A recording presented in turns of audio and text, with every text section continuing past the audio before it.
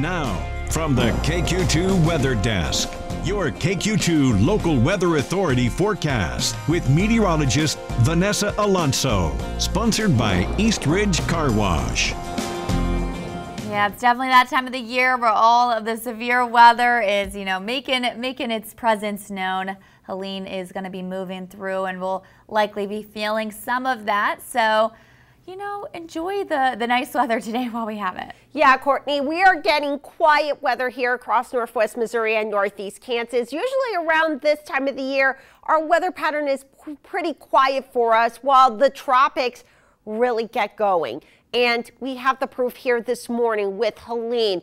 Now, over the last several hours, I've been noticing, watching the infrared satellite, this storm is getting its act together. It is now going through an intensification process, and I would not be surprised if this becomes a hurricane very shortly when the National Hurricane Center issues its next advisory. Of course, I'll be keeping you all updated through social media throughout the day on that. But currently, Helene is holding on as a tropical storm with winds at 65 miles per hour.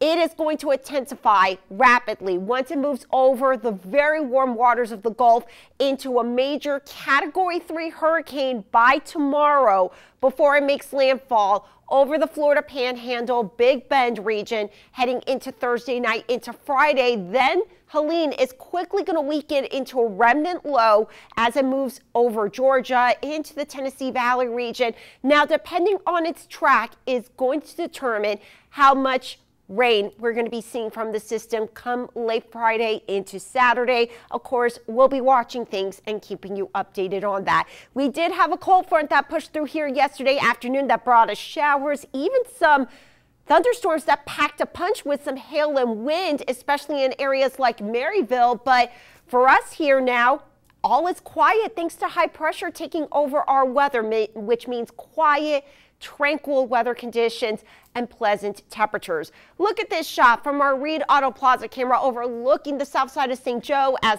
daylight's starting to peek through.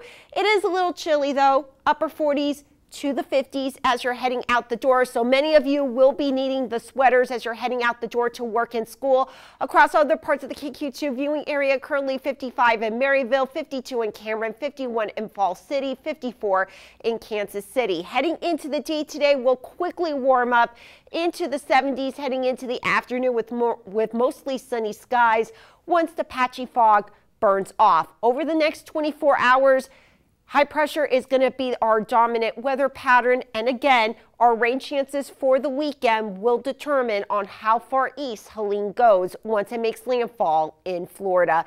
For today, 78 for the high, mostly sunny. Overnight lows tonight will fall to around 50 degrees, mostly clear. And in your 7-day forecast, we could be hitting 80 degrees heading into Thursday, Friday, and into the weekend, Courtney. Next week, mostly sunny. Very nice to be outside as we are expecting fall-like pleasant conditions across the area. Definitely, Vanessa. Thank you.